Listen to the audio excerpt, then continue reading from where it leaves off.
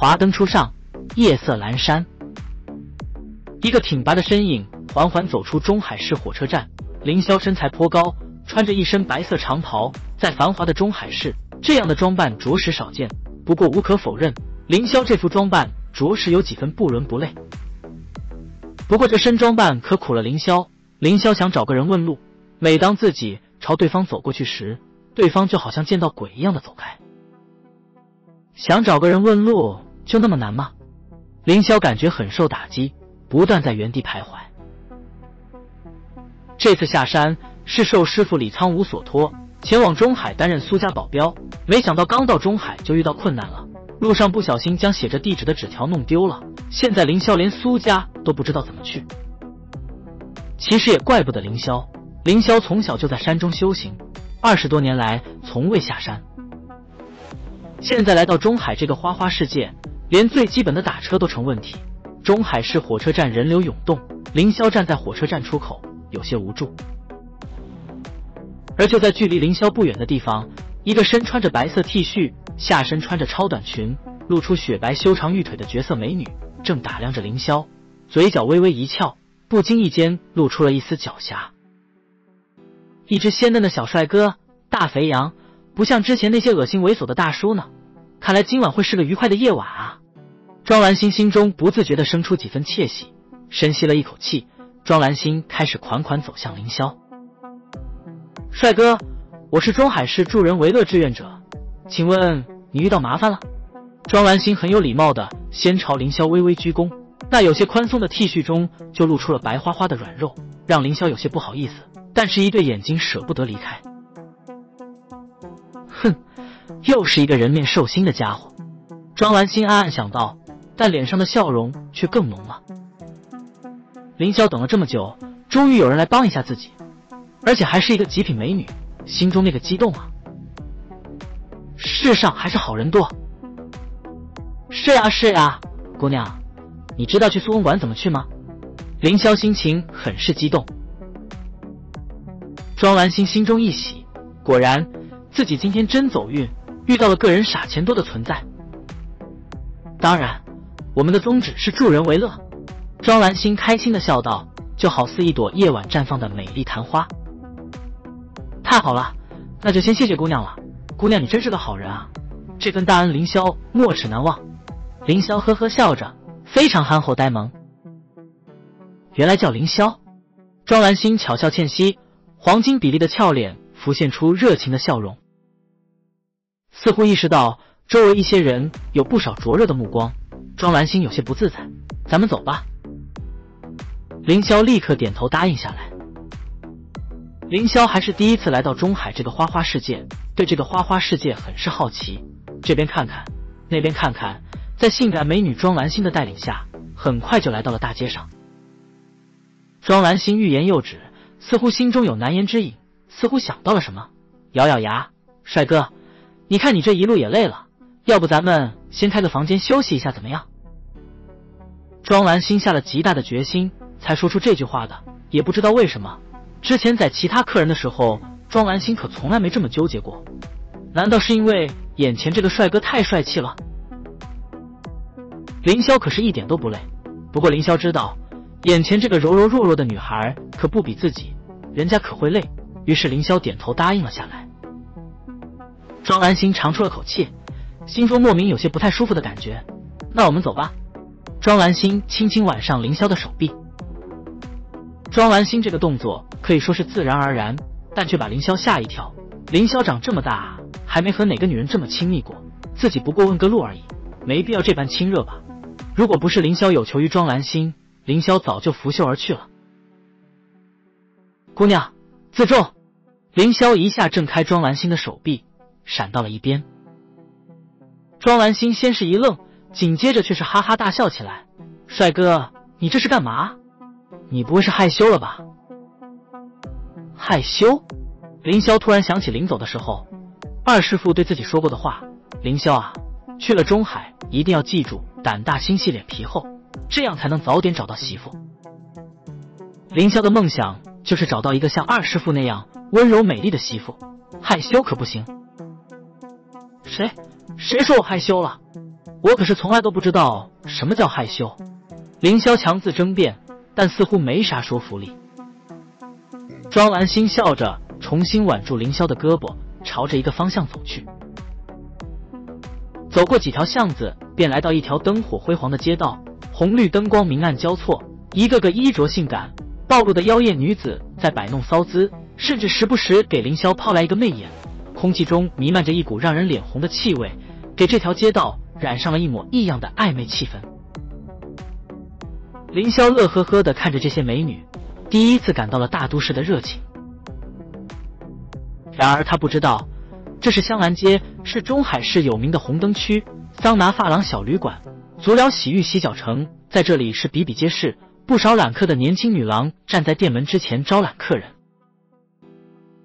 先前昏暗的灯光，庄兰心并不觉得凌霄有多奇怪，不过来到这灯火辉煌的香兰街，庄兰心这才发现凌霄身上竟然穿着一件白色的长袍，心中不禁狐疑，难不成这帅哥是从哪个剧组里出来的？连衣服还没来得及换就。姑娘，这是什么地方？庄兰心还没来得及问，凌霄倒先问了。庄兰心心中暗暗好笑，男人就是爱装，不过庄兰心却并不表露出来，敷衍了一句：你看这时间也不早了，要不咱们先找个地方休息一会儿，然后就带你去苏公馆。听到庄兰心这样说，凌霄放心了，时间也还早，休息一下也没什么不可以。很快，凌霄就庄兰心领进了一间旅馆。身份证。旅馆的老板是个大胖子，正坐在柜台里头看电视，见到凌霄和庄兰心走进来，头也不抬。凌霄愣了愣，身份证？什么身份证？身份证，姑娘。凌霄很是自然地用手肘顶了顶一旁的庄兰心。庄兰心脸上露出了惊讶的神色，自己没听错吧？他竟然问自己要身份证，这个家伙来宾馆竟然不带身份证。庄兰心干这行干了时间不短了，还是第一次遇到这种情况。你开房不带身份证？开房？开房是什么？和身份证有什么关系？庄兰心无语，不过庄兰心忍了，就当自己倒霉，适当花一些代价也不是不可以。当下庄兰心掏出自己的身份证开了房，随即拉着凌霄朝楼上走去。大胖子老板看到这一幕，不由抬头朝凌霄投去赞许的目光，兄弟，佩服佩服。哪里哪里，凌霄羞涩地客套着。庄兰心听到两人的对话，简直有种想死的冲动，赶紧加快了自己的脚步。走廊里一路无话，倒不是庄兰心不想和凌霄说话，而是庄兰心这时候着实是无语啊。房间号码是301，凌霄在庄兰心的带领下，很快就进了房间301。你渴不渴？我给你倒杯水吧。庄兰心轻轻笑着。凌霄突然发现，眼前这个女人的笑容很是干净漂亮，有点像二师傅的笑容。想到最疼爱自己的二师傅，凌霄对眼前女孩的印象再次提升了一个层次。凌霄是不渴的，不过见庄兰心这么热情，也就顺了他的意，立即点头答应下来。庄兰心背对着凌霄，心里有些不是滋味，自己这样对他真的好吗？但很快庄兰心就咬牙强迫自己不要想太多，他不过也只是个觊觎自己美色的男人罢了。很快庄兰心不知从什么地方拿出一颗小药丸，丢进水杯，药丸入水即化，很快消失无踪。将水杯递给凌霄，庄兰心就在凌霄身边坐了下来，和凌霄聊着闲话。庄兰心靠得有些近，说实话，庄兰心靠得这么近，凌霄是很不自在的。不过为了不让庄兰心嘲笑自己害羞，凌霄决定忍住，再不自在也要忍住。凌霄这时候才觉得师傅说过的一句话特别有道理，女人是老虎。即便凌霄身边趴着一只老虎，凌霄都不觉得这么不自在。但庄兰心这个柔柔弱弱的女人坐在凌霄身边，凌霄怎么就觉得这么不自在呢？不知不觉，凌霄觉得自己的身子有些发热，于是大口大口地喝着杯中的凉水，想给自己降降温。看到凌霄这么上道，庄兰心很是满意，看来今晚很是顺利啊。如果结束的时间还早，可能还能做一单。时间1分1秒过去，庄兰心不停地和凌霄说闲话。怎么还不晕？说了7、8分钟，庄兰心觉得自己都有些口干舌燥了。凌霄怎么还不晕倒？难道卖给自己药的那家伙是卖假药的江湖神棍？假药坑爹啊！别让我再遇到你这个神棍骗子！又过了几分钟，看来真是假药。庄兰心心中十分不爽，但正事还要继续下去，庄兰心决定使用方案 B 了。帅哥，你觉得热吗？我感觉好热啊！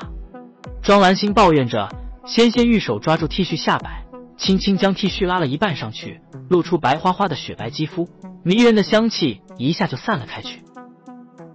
凌霄再也淡定不了了。姑娘，你怎么脱衣服了？凌霄吓得冷汗都出来了。庄兰心听凌霄这样说，以为凌霄在装疯卖傻，哪有男人和自己开房了？见到自己脱衣服还能忍住的？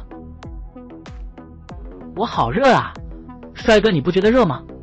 庄兰心将上衣褪下，本来夏天穿的衣服就不多，上衣一褪下来，已经几乎和全裸没啥区别了，露出的白花花的血色肌肤，半罩杯式的黑色蕾丝胸罩根本包裹不住庄兰心的傲人双峰。凌霄没见过女性的裸体，但出于男人的天性，对女人的身体有着相当程度的好奇，因此凌霄那个忐忑呀，想看又不敢看。凌霄艰难地吞了口水，心中暗道：妈的，不就是带个路吗？比打了一架还累。看到凌霄迟疑的模样，庄兰心中不禁暗笑，自己猜错了件衣服而已，就让凌霄冲动了。看来接下来的戏应该就是眼前这个帅哥经不住自己的诱惑扑过来，然后被自己胸罩里藏着的强力迷药迷晕。我漂亮吗？庄兰心微微挺了挺胸，无比诱惑地说道。说实话，庄兰心的身材确实很霸道，胸前的双丸很是诱人。不过凌霄哪知道这些啊？凌霄只觉得浑身犹如火烧一般，很冲动。听到庄兰心的话，凌霄吞了口水，肯定的点点头。庄兰心很是满意，继续诱惑道：我还是很热呢，要不你来帮我解开它吧。庄兰心挑了挑胸罩的肩带，伸出香嫩的小舌，轻轻舔了舔诱人的红唇，这是一个无比诱惑的动作。凌霄心里那个纠结啊，我靠，不就是让你带个路吗？不过为了庄兰心能带自己去苏公馆，凌霄心中一狠，哥豁出去了，不就是捡那奇怪的衣服吗？谁怕谁啊！凌霄颤抖着伸出双手，轻轻搭上庄兰心那纤细的胸罩肩带，心中还有些犹豫不决。庄兰心见凌霄这副模样，不由娇笑出声：不要紧张吗？快点啦，人家好热哦。庄兰心也有些着急了，以前的客人基本就是一颗药丸就搞定的。凌霄一狠心，点了点头，颤抖着双手伸向庄兰心的胸罩肩带。就在凌霄期待庄兰心漂亮的黑色胸罩下会是一副什么模样的时候，砰的一声，旅馆的房门一下被踹开。警察，都不许动！哗啦啦，7、8个身穿制服的人勇猛地冲了进来。啊！庄兰心还没来得及叫，凌霄却叫出声来了。都不许动，我们是警察！凌霄发愣，心想警察是什么东西的时候，一旁的庄兰心已经尖叫着抱住了脑袋，缩进了房间的角落。我们是柳城区警局扫黄组，现在怀疑你们在进行不法勾当，将依法对你们进行逮捕。魏光见凌霄惊叫出声来，心中不禁暗暗鄙视，年纪轻轻就出来嫖娼，却如此胆小，真不像个男人。凌霄面带怒色，扫黄？凌霄自然不懂什么是扫黄，我管你们扫黄扫黑还是扫白，你说你们不好好扫黄，来打扰我干嘛？凌霄强忍着自己心中的怒气，恨不得将这些家伙狠狠地揍一顿。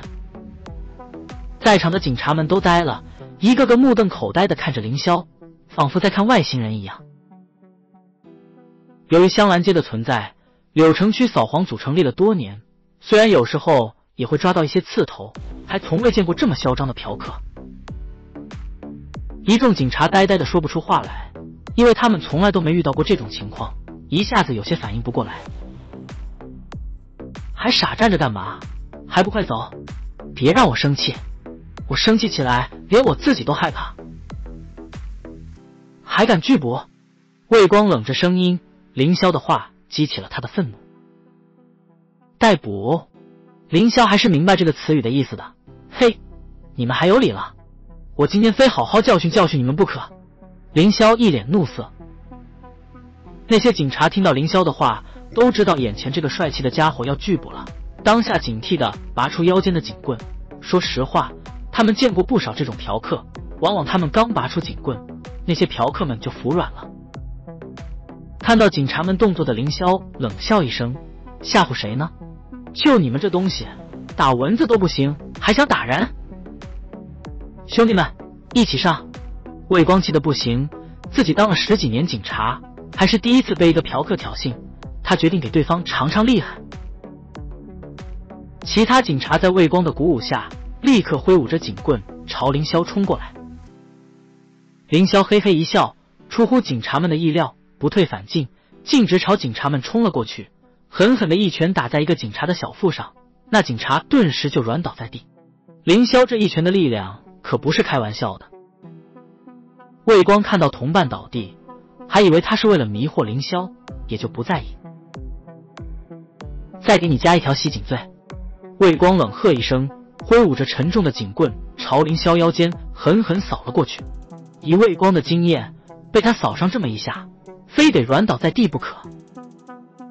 沉重的警棍狠狠地打在凌霄腰间。魏光只觉得自己虎口一阵发麻，这一棍就好像敲在一块钢铁上，反震的力道大得可怕。另外一个瘦得跟猴子一样的警察看到这一幕，嘿嘿笑出声来。魏哥，不会是昨晚在嫂子身上浪费了太多力气了吧？说着，瘦猴敏捷地朝凌霄扑了过去，往凌霄脑袋砸去。凌霄冷笑一声，抓住瘦猴的警棍，狠狠一拉，瘦猴手里的警棍脱手而出，摔了个狗啃泥。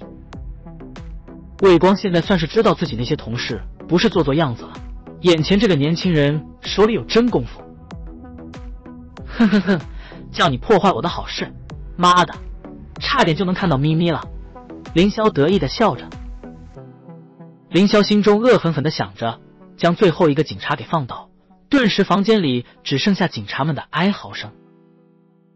而就在这时，一阵清脆的脚步声响起，伴随一道阴气十足的声音，江云清满怀怒气地说道：你们在干嘛？还不快把人抓回去！抓回去！凌霄脸色变得难看起来。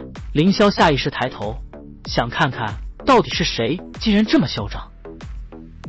轻轻一瞥，只见一个身穿警服的女人走了进来，紧身制服紧紧地包裹着女人娇美的身姿，一头齐耳短发干净利落，一双长靴越发凸显出女人的身材高挑曼妙。女人不仅身材高挑，而且前凸后翘，凌霄很担心她胀鼓鼓的胸脯会崩开制服纽扣。人美是美，只是脸上的怒意让凌霄有些不舒服。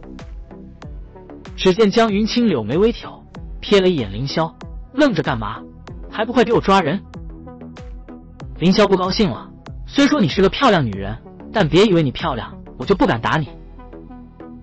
喂，不管你是谁，你现在已经犯了袭警罪加嫖娼罪，要说什么等回了局里再说，现在我将亲自逮捕你。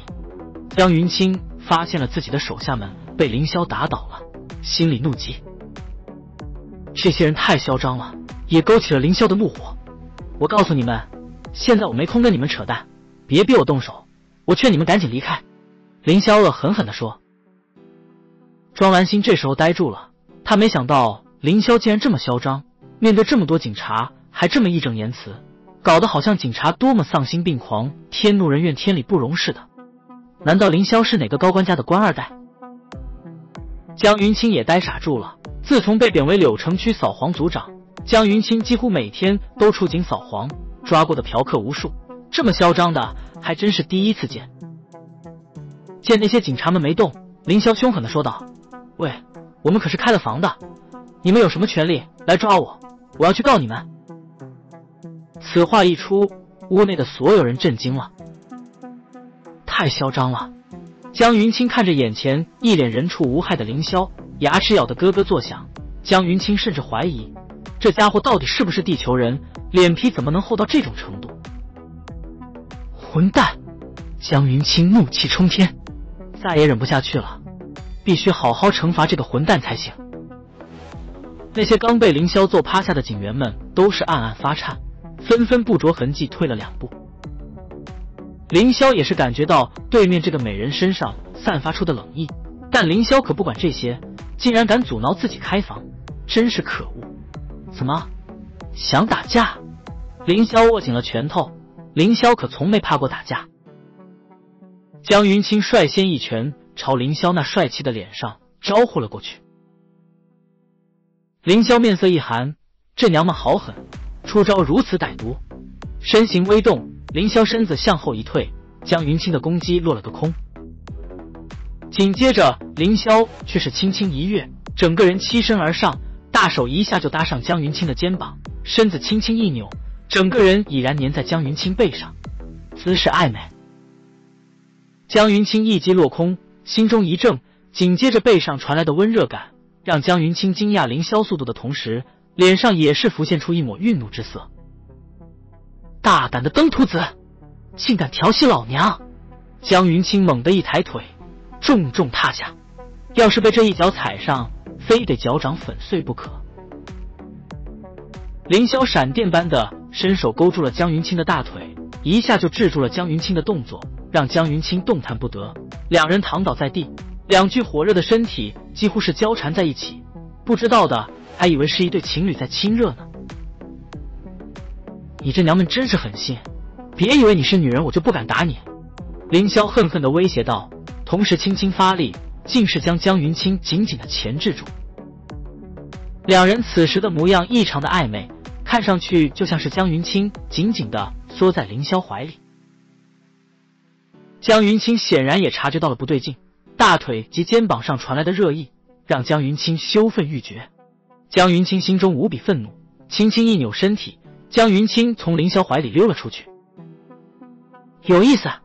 凌霄见江云清竟然逃脱了自己的牵制，不由有些讶异。江云清神色冷然，凌霄已经彻底激起了他的怒火了，现在江云清非要将凌霄碎尸万段方能泄恨。江云清想着，身体动了，一记高抬腿，狠狠朝凌霄重重扫了过来。凌霄灵巧的后退，躲掉江云清的猛攻，右手成爪，直奔江云清胸部抓去。凌霄心想，破坏了我看美女的咪咪，怎么也得讨点利息回来。江云清如何看不出凌霄这一记攻击的目的，气得满脸通红。如果被这个可恶的嫖客给占了便宜，那他非羞死不可。想到这里，江云清身形急速后退，但凌霄的速度更快，两手微微弯曲成爪，直奔江云清胸部抓去。在场的警员们都呆住了，往日凶猛的母老虎竟然就这么被击败了，还被占了这么大的便宜。你们在看什么？还不快动手！羞愤欲绝的江云清怒吼出声。凌霄威胁似的一眼朝那些警察们瞪了过去。那些警察们想到方才凌霄近乎变态的战斗力，一下子迟疑了。该死！看到这一幕的江云清无比悲愤。凌霄看着房间中犹如雕像一般的警察们，满意的点了点头。姑娘，咱们还是继续做正事吧。继续。这时候庄兰心也只能颤抖着双手，就要开始脱裤子。想到自己的清白可能就要在这里失去，还是在众目睽睽之下，庄兰心觉得心中很是痛苦。江云清看到庄兰心的动作，不禁难为情地闭上了双眼。凌霄看到庄兰心的动作，不禁微微皱眉。慢着，这裤子就别脱了。凌霄喊住了他。庄兰心一怔，没想到眼前这个帅气而神秘的男人这么急色。不过这时候凌霄想怎么样就怎么样吧。现在咱们就直奔主题吧。姑娘，你到底什么时候带我去苏公馆？凌霄很是认真地问道，一脸郑重和焦急。柔和的月光轻轻洒满大地，一辆飞驰而去的士中，凌霄和庄兰心正发生着如上对话，听得的士司机一脸不解。如果不是时间还早，而且目的地是锦绣大道，司机都有点害怕自己在的到底是不是活人。姑娘，谢谢你这么辛苦送我来这里，万分感谢。凌霄径直开了车门下了车。看着凌霄那人畜无害的小脸，庄兰心简直想掐死凌霄。不过想到晚上发生的一切，庄兰心还是忍了下来。庄兰心面带微笑的同凌霄告别后，紧接着却是催促司机快些开车。如今在他的眼里，凌霄这家伙就是个不折不扣的瘟神。目送的士离开，凌霄回头打量起苏公馆来。这是一栋占地面积极广的别墅，铁门高耸，入眼所见是一片繁华的建筑，举目四望，泳池花园一应俱全，果然是有钱人居住的地方啊。喂，干什么的？保安室里的2个值班保安早就注意到了凌霄，此时见凌霄朝苏公馆走来，不由高声问了一句。这些保安都是从保安公司请来的专业保安，警惕性还不错。凌霄也注意到了2个保安，笑着说：“我找吴管家，我是凌霄。”2个保安对视一眼，其中高个保安说话了：“果然是吴管家等的人，快跟我来吧。”高个保安立即眉开眼笑起来。凌霄笑着点点头：“有劳。”“甭客气，我叫李大山，我马上去通知吴管家，麻烦你等等。”李大山说着朝别墅里赶去。相比起李大山，马大力就冷淡多了，给凌霄倒了杯水，就自顾自地看起了电视，不和凌霄说话，也不关注凌霄。很快，李大山就带着吴管家来了。吴管家是个50来岁的老人，看上去并不显老，穿着一身非常正式的管家服装，脸上堆着笑容。看到凌霄，连忙朝凌霄走来：“快跟我来吧，咱们里面说话。”说着，吴管家就领着凌霄朝别墅内行去。马大力见吴管家与凌霄离开，颇为鄙夷：“李哥，看到了没？真丢人！”“你知道个屁！要是普通人，吴管家会亲自出来接，还等这么久。”李大山哼了一句：“保不齐以后就是你顶头上司，你信不？”听到李大山的话，马大力很是不屑：“开什么玩笑？自己可是从刚顿保安公司出来的高级保安，工资比一般的白领都要高，他一个小年轻，凭什么当自己的顶头上司？”吴管家很热情地招呼凌霄在大厅中落座。凌霄这才发现，偌大的苏家别墅内，一路行来竟是有些冷清。不是说苏家是个大家族吗？怎么这么冷清啊？想起自己此行的目的，凌霄下意识问道：“苏伯父呢？”凌霄口中所说的苏伯父，指的便是苏家家主苏正，正是苏正拜托凌霄的师傅李苍梧照顾他的2个女儿。李苍梧这才准许凌霄下山。见凌霄说起苏正，吴管家不禁面露忧色。苏先生在昨日发生了车祸，现在还不省人事，正在医院中接受治疗。吴管家叹了口气，脸上的担忧之色更加浓重。车祸？不省人事？凌霄眉头一皱。没错，现在整个苏家都乱套了。哎，似乎想到了什么烦心事。吴管家叹了口气，语气中流露出浓浓的无奈。凌霄见吴管家的模样，心中一动。凌霄虽然不太清楚发生了什么，但这里头绝不是简简单单的意外。师傅临行前跟自己提过苏家的情况，现在看来苏家的情况不容乐观啊。凌霄想了想道：“吴管家，苏伯父是家师的朋友，我希望能去看望一下苏伯父。”吴管家有些迟疑：“小林，你一路也辛苦了，这不碍事，我是苏伯父的晚辈，去看望一下苏伯父也是应该的。”这话凌霄道不是客套话。从苏公馆到医院的一路上，凌霄从和吴管家的聊天中得到了不少信息。苏正是苏家家主，苏氏集团的董事长。苏正还有一个弟弟一个妹妹，弟弟苏阳掌管着苏家下属的餐饮业、连锁超市等行业，而苏正的妹妹苏荣则嫁给了本市招商局长。苏正膝下无子，唯有2个女儿，大女儿苏西目前在苏氏集团任董事长助理。由于苏正发生了意外，目前苏氏集团一应大小事务都由苏西处理，小女儿苏芷在英国留学，很少待在家里。听着吴管家絮絮叨叨的诉说，凌霄大致清楚了苏家目前的现状。凌霄心中感慨了一句，没多久，黑色奥迪已经缓缓停了下来。仁爱医院是苏氏集团下属的一家医院，苏正就在仁爱医院中休养，听说目前病情还相当不稳定。来，苏先生就在顶层的特护病房里。吴管家说着话，在前面引路，电梯停下。凌霄缓缓走出电梯，立刻就感觉到了空气中的凝重气氛。原因无他，一路走来，3步一岗5步一哨，竟然有几十个身穿黑西装、戴着黑墨镜的保镖，虎视眈眈地看着凌霄与吴管家。吴管家也不理会，低头即行。吴管家，留步！苏阳先生吩咐过，无关人等不准打扰老爷的休养。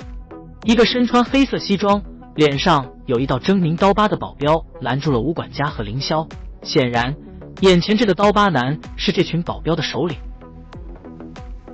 吴管家面色一变，无关人等？苏阳都不敢说我是无关人等，你算什么东西？赶紧给我让开！吴管家面色通红。刀疤男面无表情，苏阳先生的吩咐，请不要让我们难做。好一个苏阳吩咐过，这苏家现在还轮不到苏阳做主。吴管家冷笑着，想直接推门入。刀疤男神色一凛，立即捉住吴管家的肩膀，轻轻一推，就将吴管家给推了出去。吴管家噔噔噔猛退了几步，如果不是凌霄扶着，怕是要摔个四脚朝天。喂，你主子没教过你尊老爱幼吧？凌霄淡淡的说道。这时候刀疤男才发现凌霄的存在。你又是哪个？这你管不着，不过我得教教你尊老爱幼。凌霄略带戏谑的语气让刀疤男面色一沉，当下一记直拳犹如炮弹般朝凌霄的腹部打了过去。看来你家主子对你不怎么样。刀疤男一拳重重打在凌霄身上，却如同拳头打在钢铁上一般，险些指骨都被震碎。今天没吃饭吧？那就别挡路。凌霄单手捉住刀疤男的手臂，轻轻一甩，便将黑西装大汉甩出7、8米远，哀嚎不止。另外10多名保镖见自己的首领被丢出去，纷纷朝凌霄扑过来，一下子原本安静的医院走廊顿时嘈杂吵闹，如同菜市场一般。你们在干什么？就在保镖们被凌霄甩得七零八落的时候，如同梵音天籁般的声音传了出来，顿时让凌霄停下了手里的动作，回身望去，不由一呆。一绺亮丽的黑发如同瀑布般散落下来，峨眉弯弯，一双眼睛仿佛水潭般深邃，琼鼻秀挺，香腮微微泛红，如同滴水樱桃般的朱唇，让人想上去咬一口。完美无瑕的瓜子脸，莹润如玉，白雪般的肌肤让人心生怜惜，那曼妙无比的身材更是清丽绝伦。她穿着一套剪裁得体的黑色制服，修长的美腿套着一件肉色丝袜，让女人的长腿看上去温润如玉，脚上穿着的绑带高跟凉鞋衬托的女人分外的高挑鲜美。这就是自己的雇主吗？凌霄觉得别说为他服务1年，就是10年也没问题。女人的出现让在场的所有人都停下了手里的动作。吴管家，怎么回事？女人的视线投向吴管家，眼神中不带任何感情。吴管家神色愤然，大小姐，我今天是带林兄弟来看看老爷的，没想到这群狗腿子竟然……大小姐，苏正的大女儿苏西。凌霄恍然，进来吧。他的视线仅只在凌霄身上停留了一瞬，便回身进了病房，留给凌霄一个美丽的背影。凌霄冲着保镖们嘿嘿一笑，做了个鬼脸，屁颠屁颠地进了病房。病房里很安静，女人坐在病床边，一张简单的桌子上还凌乱地堆了一些文件，想来应该是她在病房中办公。大小姐，这位就是凌霄，李大师的亲传弟子。吴管家见气氛有些沉闷，开口说道。李大师？凌霄有些想笑，就那老头，李神棍还差不多。苏西再一次将视线投向了凌霄，明亮的双眸间浮现出几分在意。这就是父亲常常提起的李大师的弟子，除了穿着之外，也没什么特别的。不过，既然是父亲请来的，苏西觉得还是应当给予适当的尊重。苏西应了一声，片刻，苏西轻声说道：“既然是父亲请来的人，那在父亲醒来前，你就跟着我吧。现在很晚了，吴管家，你带他回去休息吧。”吴管家应了声是，想领着凌霄回去。不过凌霄却没动，反而轻轻地走到病床边，笑道：“大小姐，我略懂医理，不知能否让我看看苏伯父的病情？”苏西眉头一皱，他是说一不二的人，凌霄的行为让他有些不满。凌霄不等苏西说话，轻轻将手搭上苏正的脉搏，片刻后查看了苏正的眼睛、舌头等部位。看着凌霄轻灵而快速的动作，苏西心中不禁生出几分愕然。他本以为眼前这个年轻的男人不过是想攀附苏家权势的家伙，看上去还有几分本领嘛，但苏西心里还是有些不舒服。给我看看苏伯父吃的药。凌霄的语气中带着几分不容置疑的威严，竟然让苏西下意识地将药递给了凌霄。凌霄麻利地拆开这些药物，轻轻用舌头舔了舔，脸上浮现出几分怒色。看来自己猜的没错，果然有猫腻，而且还不是一般的大。凌霄冷哼一声，将手里的药全丢到垃圾桶里。苏西和吴管家看到凌霄的动作，都有些吃惊。你干什么？苏西的声音提高了几度。凌霄浑不在意，冷着声音道：“这些药物中添加了十分严重剂量的特殊药物，这些药物的成分在中医里都是禁止使用的药物，吃这些药，怕不用多久，苏伯父就会永远的睡过去。”苏西一惊，险些站不稳。吴管家也是吃惊不已，连忙道：“这些药物都是黄医生开的，黄医生是老爷的好友，又是国内著名的教授，怎么可能会开这些药物？”凌霄冷笑了一声：“苏伯父发生车祸，不过是强烈撞击引起神经压迫，从而导致的昏迷，根本就不是什么大病。你们难道没发现，苏伯父身上根本没有任何物理损伤吗？”苏西和吴管家都是一怔，心中明了了几分。这场车祸并没有对苏正造成什么物理性损伤，但车祸发生后，第一时间就送到了医院，所以苏西与吴管家赶到后，苏正已经陷入了昏迷。难道真如同凌霄所说的，是有什么人刻意这么做的？苏西不敢想象，不过这种事宁可信其有。吴管家神色激动，他虽为苏家仆人，但从小与苏正一起成长，两人的关系如同兄弟一般。如今听到苏正竟是被陷害的，心中极为愤怒。不行，我得去找黄永明问个清楚。吴管家愤怒地说道，立即就要冲出病房，但他还没失去理智。凌霄，你觉得该怎么做？苏西的冷静让凌霄很是敬佩，但说出来的话却是让凌霄有些无语。凌霄一翻白眼，当然是治好苏伯父的病啊！笨！苏西一阵无语，他长这么大还是第一次被人说笨。不过他知道现在不是计较这些细节的时候。你能治好爸爸的病？那是，小菜一碟，手到擒来。村子里的人都叫我林神医。林霄很得意，叫你刚才无事哥，现在该膜拜哥了吧？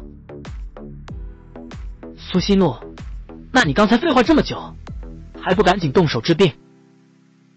林霄嘿嘿笑了起来，你别着急，治好苏伯父只是小事一桩。不过，难道你不想揪出幕后黑手吗？你们自己考虑考虑先。林霄很清楚，拔出萝卜带出泥，这一切的背后牵连了多少人多少势力。苏西和吴管家比自己更清楚。林霄慢悠悠地踱出了病房，那些保镖们已经不知道哪儿去了。林霄拦住一个小护士，问了几句话，便朝院长办公室走了过去。苏氏集团下属的仁爱医院，一切功能设施十分齐全，能住在这里的几乎都是非富即贵，自然而然，身为这家医院院长的黄永明也是水涨船高，颇有几分上流社会精英人士的派头。院长办公室在医院顶楼，十分宽敞。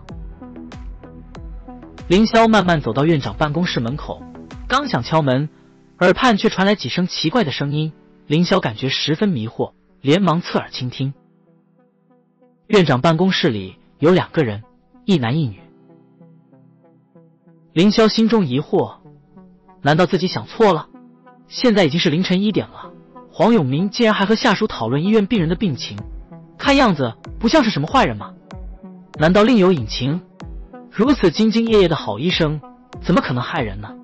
不过凌霄很相信自己的舌头，那些药物绝非常规使用药物。于是乎，凌霄决定继续听一听黄院长与女下属讨论工作的具体内容。深夜的医院，万籁俱静，周围除了似有若无的虫鸣声外，便只有院长办公室内传来的说话声。院长，最近你都不找人家，是不是不喜欢人家了？女人用妹妹的声音嗲声嗲气地说道，听声音可以判断出是个年轻女郎。凌霄暗想，黄永明这院长不错，和下属关系如此融洽，难得的好医生啊。怎么会？嘿嘿，我对所有下属都是一视同仁的嘛。这个声音有些深沉，不过凌霄总觉得有些不对劲，毕竟一个正常人不会用这样的语气说话，但凌霄也说不清哪里不对劲。哼，人家老是看到宫宴那骚蹄子往这儿跑，你可别跟我说他是来和你汇报工作的。女人似乎有些小任性。那是当然了，你现在不也是跟哥哥我汇报工作吗？黄永明嘿嘿笑了起来。院长，你上次答应人家的事情到底怎么样了吗？女人一边说着，一边气喘吁吁起来。凌霄第一次发现自己的脑子竟然是如此的迷惘，不就是汇报工作吗？至于气喘吁吁成这样吗？又不是做什么剧烈运动，真是的。黄永明长长的吁了一口气，整个人似乎都在发抖。你说那个 LV 包包啊？行，等苏正那老东西什么时候归西了就给你买，快点。黄永明喘着粗气，啊，好痛。黄永明突然惊呼一声，哼，人家根本就没和你要过 LV 包包，你根本就不把人家的话放在心里。女人发了脾气，不高兴地说道。哎，宝贝，哥哥只是跟你开个玩笑嘛。黄永明舔着脸笑着，哥哥一直都最疼你了，哥哥怎么不记得许诺过你的事情呢？不就是个主任吗？过几天我就让秦婉晴那贱人滚蛋。提到秦婉晴，黄永明的语气一下子变得充满怒气起来，似乎对秦婉晴很是不爽。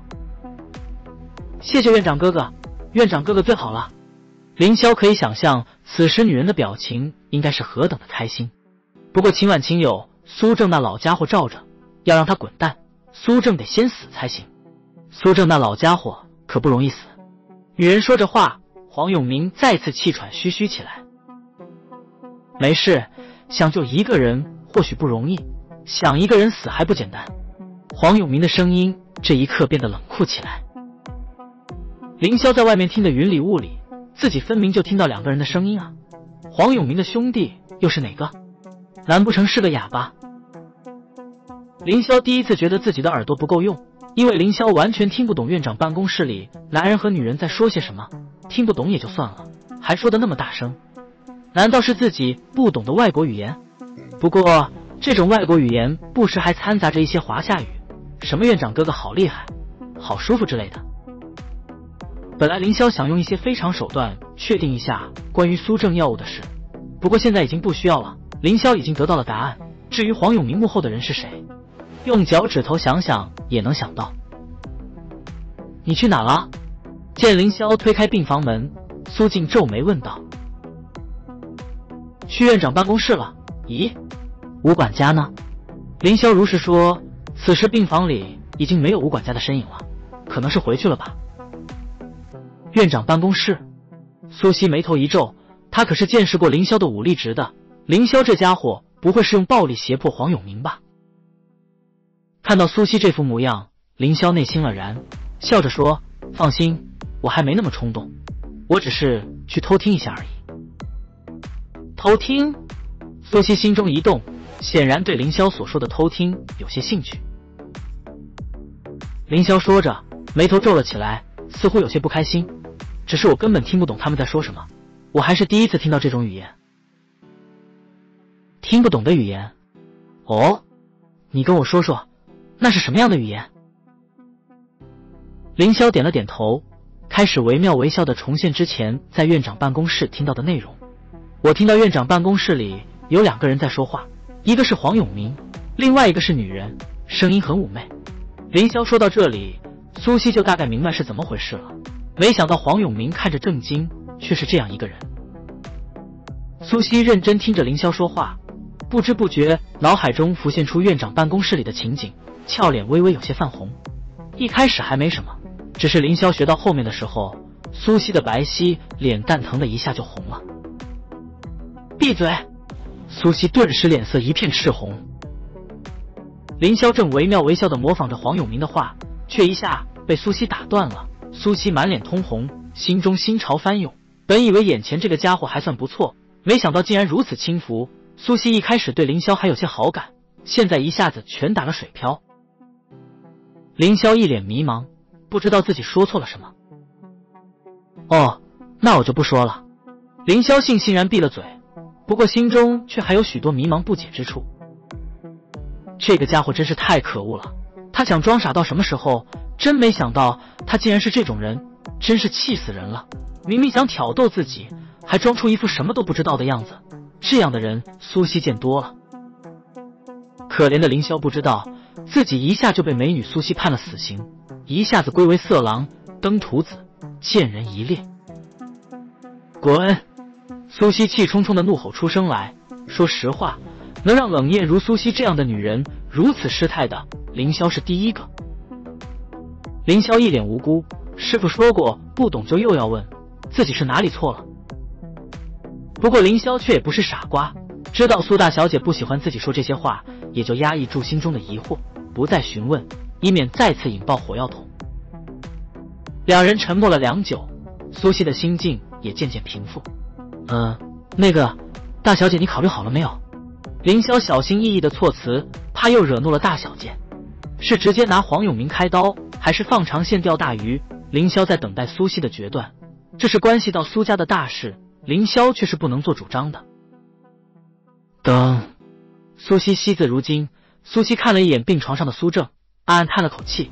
虽然爸爸你竭力维持着苏家内部的稳定，但我这次还是要违背您的意愿了。苏家绝不允许这样的毒瘤存在。凌霄回到锦绣大道苏公馆的时候，已经是凌晨4点了。在吴管家的安排下，凌霄痛快地洗了个热水澡，开始入定。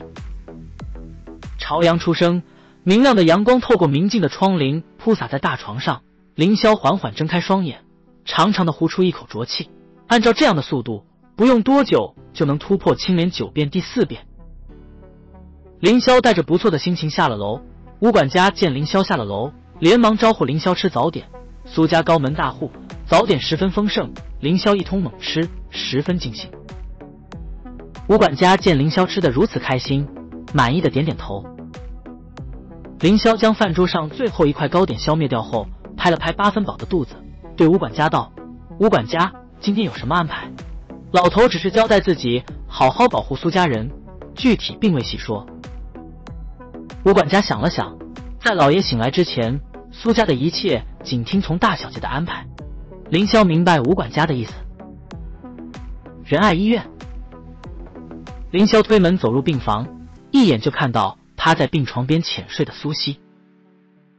他睡得并不安稳，以至于凌霄刚推开门进来就醒过来了。凌霄看着有些憔悴的苏西，不知为何，凌霄总觉得此时的苏西就犹如一只紧张又缺乏安全感的小兔子。凌霄见苏西并不说话，也不以为意，毕竟老头让自己保护好苏家人，他就是自己雇主了，他没必要一定要给自己好脸色看。话说昨晚自己就惹他不太开心，至于原因，凌霄也很迷茫。大小姐，今天有什么安排？先去公司。苏西似乎不想同凌霄说太多，语气十分生硬。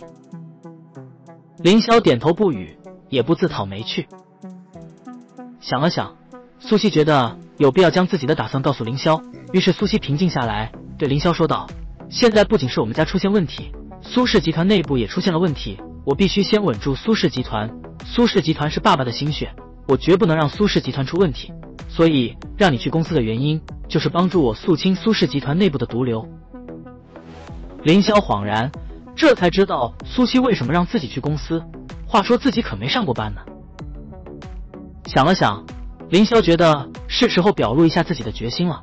大小姐英明神武，我必将辅佐大小姐掌控苏氏集团，将苏氏集团里的蛀虫清除出去。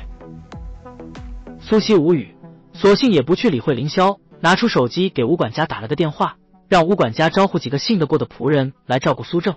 安排好一切后，苏西为苏正掩了掩被子，才离开了病房。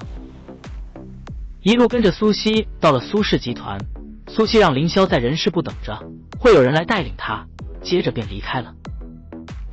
凌霄也不以为意，接过一个妹纸递过来的一杯水，凌霄就好像一个好奇宝宝似的，对周围的一切都充满了好奇。原因无他，在青城山上哪能见到这些奇奇怪怪的东西？你是凌霄吧？一个轻柔妩媚的声音传来，立即吸引了凌霄的注意力，下意识抬头看。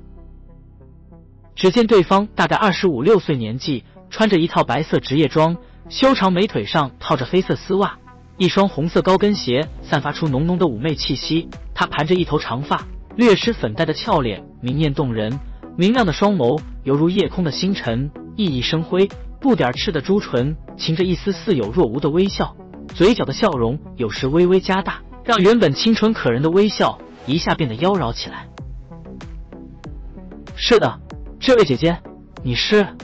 凌霄卖了个乖，二师父教过自己，遇到女人卖乖嘴甜总是不会错的。当然了，遇到苏西那样连卖乖讨喜都不给机会的另说。林飞燕脸上依旧噙着淡淡的微笑，心中却是有些不屑，又是一个走关系进苏氏集团的家伙，还穿得这么奇怪，到了公关部，哼，有你好日子过的。我是公关部长林飞燕，苏总让我以后带着你。林飞燕虽然对凌霄不屑，但多年的工作素养让她很轻易就能掩饰自己的情绪。虽然凌霄并不知道公关部是什么地方，但还是微微一笑，那以后就请飞燕姐姐多多指教了。林飞燕笑笑点头，跟我来吧。说着便走在前面领路，凌霄跟在林飞燕身后，欣赏着美女公关部长的诱人身姿，十分惬意。凌霄进入公关部的消息几乎犹如一颗重磅炸弹在整个公关部炸开。原因很简单，苏氏集团创办至今，公关部就没有过男人存在，说句夸张的，连雄性蟑螂都找不到一只。也就是说，凌霄是头一号进入公关部的男人。刚刚进入公关部办公区，就有不少大胆的女郎赤裸裸地将目光投到凌霄身上。男女搭配干活不累是永恒的真理，公关部能加入一名男性同事，这些办公室女郎们都十分开心，而且这个男性同事还是那么的养眼。随着林飞燕进入他的办公室，凌霄不着痕迹地打量起办公室来。办公室的陈设很简单，除了几盆精心打理的兰花外，再无其他点缀。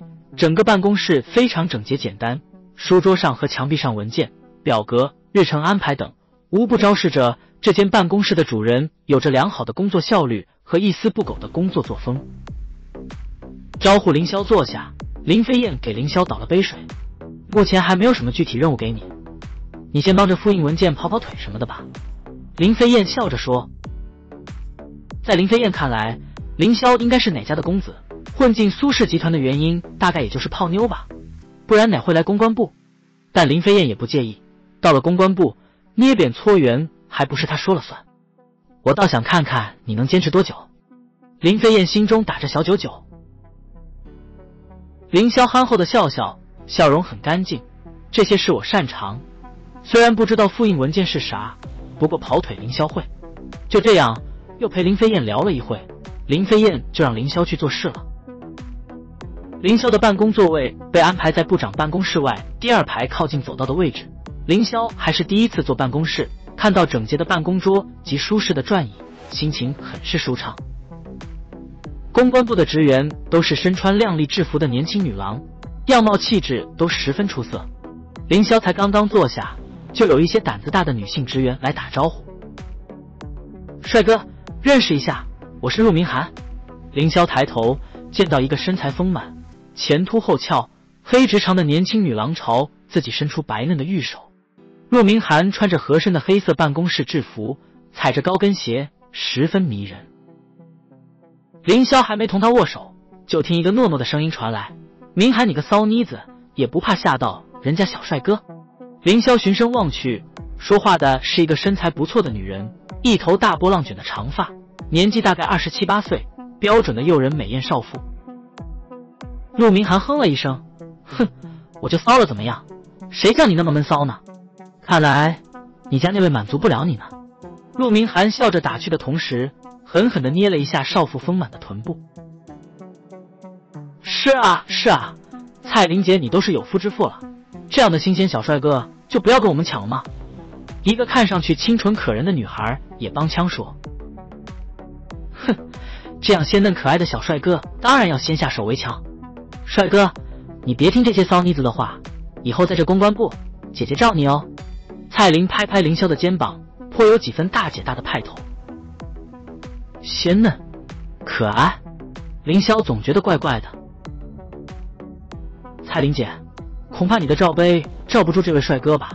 青音姐姐都没说话呢。说着，清纯女孩将目光投向不远处的一个身姿曼妙的女郎。凌霄疑惑，到底啥是罩杯？众 集体翻白眼。凌霄一脸迷惑，师傅不是说要不懂就要问吗？难道我问错什么了吗？蔡玲姐，人家小帅哥问你问题呢。外边清纯的女孩一脸坏笑地说道。李野，你要死了！那身姿曼妙的女郎似乎有些无奈，笑骂了一句，站起身朝凌霄走过来。这时候凌霄有些明白方才那清纯女孩李野的言下之意了。这个叫卓清颖的办公室女郎有着一双傲人的丰满，随着她的走动，丰满的胸脯微微轻颤，凌霄的心也不争气的砰砰直跳起来。凌霄生怕那职业装拦不住那双跳动的白兔。卓清颖，卓清颖的声音十分有亲和力。凌霄大方的与卓清颖握了握手，忽然觉得卓清颖的纤纤玉指轻轻在自己手心挠了挠，有点痒痒的。凌霄不由惊讶地看了一眼卓清颖，只见她轻轻眨了眨眼。凌霄羞涩了：“各位姐姐喊我小弟弟就行，不用这么客气。”可怜的凌霄根本不知道帅哥是什么意思，还以为他们都喊自己哥哥呢。听到凌霄的话，陆明涵等人都咯咯地笑出声来，卓清颖也是掩口轻笑，让凌霄有些不知所以。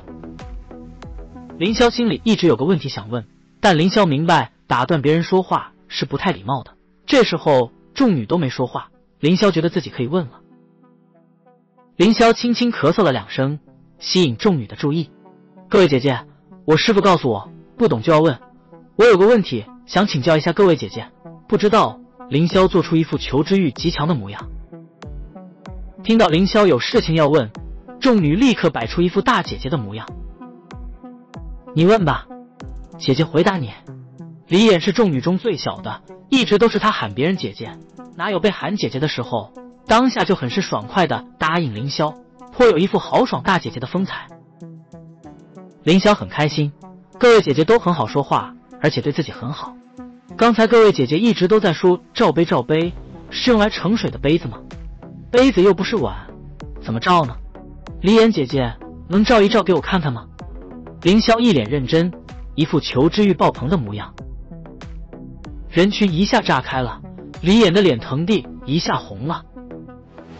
陆明涵嘻嘻笑出声来，李衍，赶紧把你的杯子拿出来照一照凌霄。蔡玲笑呵呵的揶揄李衍，明涵，你又不是不知道，我们李衍的杯子小得很，哪里能罩得住凌霄弟弟啊？李衍悲愤欲绝，谁说老娘的罩杯罩不住的？那你倒是拿出来照一照啊！一个美女在一旁煽风点火。是啊，李衍也让我们见识见识你的大杯子。李衍的杯子比碗还大吗？李衍恨得牙痒痒，但总不能真拿出来吧？当下只好发狠道：老娘今天没带不行呀，过些天非得让你们见识见识不可，让你们这些大兄妹瞧不起人。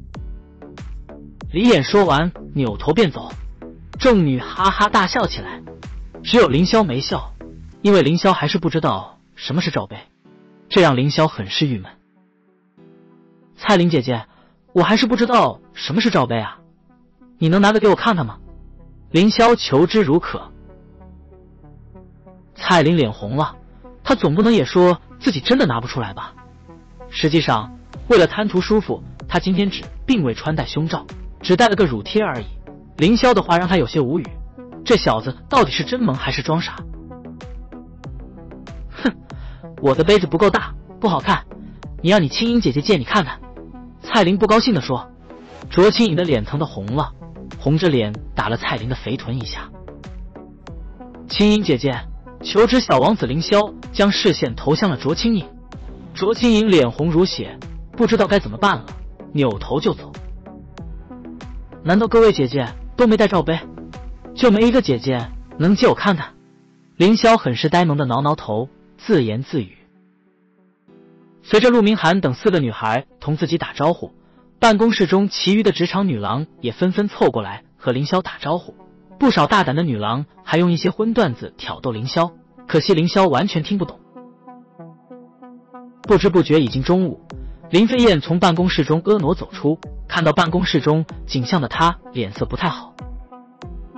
只见办公室中，陆明涵翘着圆润丰腴的香臀趴在凌霄的办公桌旁，正和凌霄笑笑闹闹，身后还站着李岩等人，几人聊得十分开心。林飞燕并不介意公关部的成员们在上班的时候聊天玩闹，不过她对凌霄一点好感都没有，以至于看到这一幕，她立即就爆发了。都闲着没事干了是吗？林飞燕突如其来的爆发让美女们都不禁吓了一跳，之前林飞燕对下属可是十分亲近温和，从没教训过他们。陆明涵和李岩等人吓了一跳，吐了吐舌头，回到自己的办公桌，装模作样的整理起文件来。林飞燕狠狠地瞪了凌霄一眼，这才扭腰摆臀的离开。招谁惹谁了？凌霄如同丈二和尚摸不着头脑，话说自己方才可是一直被调戏的。见林飞燕离开，陆明涵和李衍又围了过来。凌霄，咱们一起去吃饭吧。陆明涵热情地拉着凌霄的胳膊。蔡琳也笑着附和道，对啊，凌霄你可能不知道，每当有新同事，我们部门都会一起吃顿饭增进感情，说话的时候还朝其他人眨眨眼。有这样的先例吗？李衍不解地挠了挠头，十分迷茫。我说有就有，青音姐今天也不能缺席哦。陆明涵狠狠地瞪了李衍一眼，强行拉着凌霄朝食堂餐厅走去。卓青颖也有些无奈地跟了上去。凌霄在美女们的簇拥下走进食堂的时候，就感受到无数道刀子般的视线狠狠朝自己扎来，让凌霄吓了一跳。苏氏集团对员工的福利相当不错，至少餐厅就做得很好，价钱便宜不说，食物的卫生和质量更是没话说。正因为如此，许多苏氏集团员工都在食堂餐厅就餐。苏氏集团除了公关部外的其他部门，大多都是男性职员，平时根本就邀请不到公关部美女们一起吃饭。现在看到凌霄被这么多公关部美女簇拥着来到食堂，哪里能不眼热？明涵姐，我是不是哪里惹到他们了？凌霄弱弱地问道。陆明涵嘿嘿一笑，不用理他们，嫉妒而已。说话的时候还示威一般的紧了紧挽着凌霄的手臂，那细腻柔软的触感让凌霄不禁面红耳赤。这小子是谁？这么嚣张？没听说公关部招了新职员啊？还是男的？不行，这样下去公关部非得沦陷不可，我要找他决斗。擦，我哪比这小子差了？为啥我就没这样的待遇？说话前先照照镜子，你哪里比得上人家了？餐厅很干净宽敞，凌霄在美女们的簇拥下找到一处无人的区域坐下。凌霄肚子正好也有点饿了，和美女们打了个招呼，便大快朵颐地消灭起餐盘中的食物来。凌霄吃饭的速度那是相当的恐怖，公关部美女们都是小口慢吃，哪里见到过这么恐怖的吃饭速度，都惊讶地张着樱桃小嘴。当凌霄将餐盘中的食物消灭干净，抬起头的时候，才发现众美女们呆呆地看着自己。你们看我干嘛？吃啊，很好吃的。凌霄笑着说。凌霄哥哥，你吃饭速度也太快了吧！李眼难以置信。凌霄挠挠头，眼前在山上的时候，如果不吃快点，吃的就都被抢了。凌霄说的是实话，除了3师傅外的2个师傅，吃起饭来都是比凌霄还要凶狠残暴的存在。如果不吃快点，就得饿肚子。虽然美女们并不太明白凌霄话的含义，但都同情地看着凌霄。好可怜啊，凌霄，我要减肥，这鸡腿你就帮我消灭了吧。蔡琳嘻嘻一笑，将咬了一口的鸡腿放到凌霄的餐盘里。我不喜欢吃土豆。我也不喜欢吃，凌霄哥哥帮帮忙。要知道，公关部可是有20来人，在美女们的贡献下，很快凌霄的餐盘就堆满了小山一样的食物，其中还有不少是美女们尝过的。在以前，从来只有人和凌霄抢东西吃，哪有人给凌霄送吃的？各位姐姐，真是好心肠，活菩萨啊！以后小弟赴汤蹈火，在所不辞。凌霄可不是说客套话的，在之后的日子里，凌霄也确实做到了赴汤蹈火。听到凌霄的话，美女们都不由咯咯笑出声来。凌霄在众多美女的簇拥下来食堂吃饭，已经引起了众目，而现在美女们的举动更是将凌霄推到了风口浪尖。如今的凌霄俨然已经是苏氏集团男性职员的公敌。就在凌霄与众美女们有说有笑吃饭的时候，一阵皮鞋踏地的脚步声噔噔传来。凌霄自然是不会去理会的，天大地大，吃饭最大。但一旁的李岩等人都露出厌恶的表情，卓清影更是脸色发沉。清影，这要巧，你也在这里吃饭啊？说话的是个温和的男生，一身名牌西服皮鞋，头发油光发亮，身材也算强壮，放到街上也算得上年轻俊洁，但和凌霄一比就相形见绌了。卓清影低头吃饭，不想理会这个男人。陆明涵性子比较火爆，也不怕事，当下就冷笑着说：马少爷真是说笑了，不在食堂吃饭，难道在厕所吃吗？我倒是不知道马少爷还有这样的癖好。此话一出，不仅是公关部的众人哄堂大笑，一些其他部门的职员也乐出声来。卓清影更是扑哧一声笑了出来。马林一下子涨红了脸，恨不得一个耳光甩在陆明涵脸上。不过如果马林真的这么做，就有失风度了。马林自诩名流精英，自然不会做这等丢粪之事，所以马林强自笑笑，故作轻松道：陆美女真有幽默感，呵呵。心里却是暗自发狠的想到：陆明涵你个小贱人，总有一天也会是我胯下玩物。青野，明天是我生日，明晚8点我会在武墨轩包场办生日酒会，不知道您有没有时间赏脸？马林非常低调的大声说。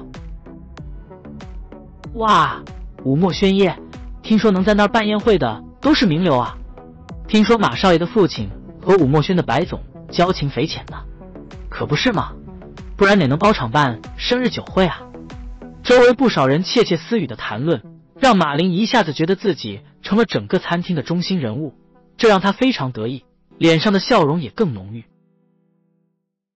明天啊，不知道有没有时间呢？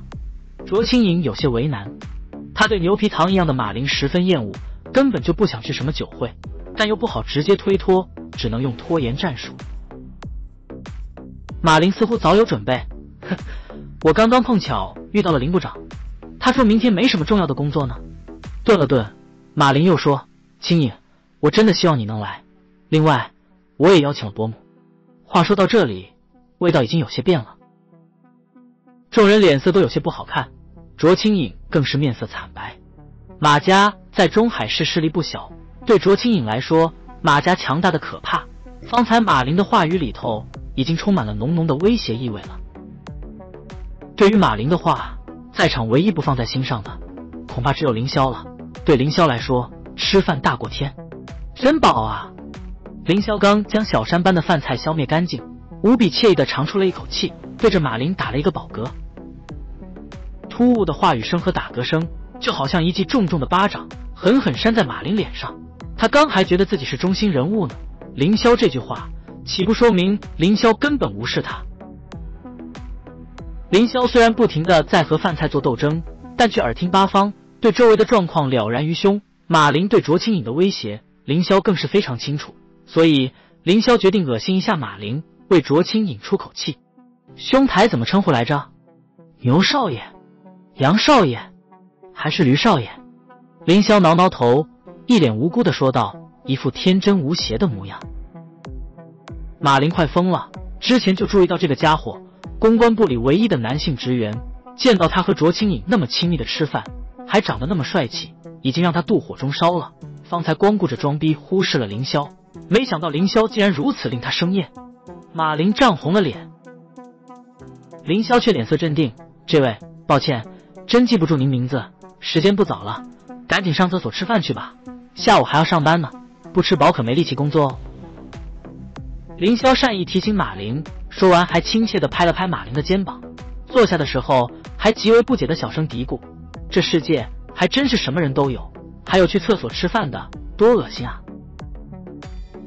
马林都呆了，正在当场，脸红的就跟猴子屁股似的。你实在是太没素质了。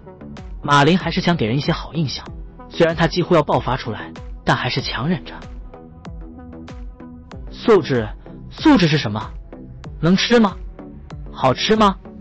凌霄确实不知道素质是什么，求知欲极强的凌霄自然不耻下问。但马林却并不理解凌霄，凌霄的话在马林看来却是赤裸裸的挑衅。马林身为马家大少爷，平时别人见到他都是一副恭维的嘴脸，哪见过凌霄这样的家伙，一次次嘲讽自己，真当自己没脾气吗？于是马林爆发了，牙根紧咬的马林不再克制自己心中的怒火，犹如猴子一样直接朝凌霄冲了过来，一拳打向凌霄的脸。凌霄怒了，二师父说过，来人哪里被打都不能被打脸。马林这是要疯啊！虽然马林的拳头对凌霄毫无威胁，破绽百出，但凌霄还是生气了。你爸爸没教过你打人不能打脸吗？凌霄一把抓住马林的拳头，好似铁钳般的大手死死地遏制住马林的拳头。马林这时候已经有些意识不清了，下意识一脚踹向凌霄。凌霄冷笑一声，找死！当下先发制人，一脚踹在马林肚子上，马林立即摔了个狗啃泥。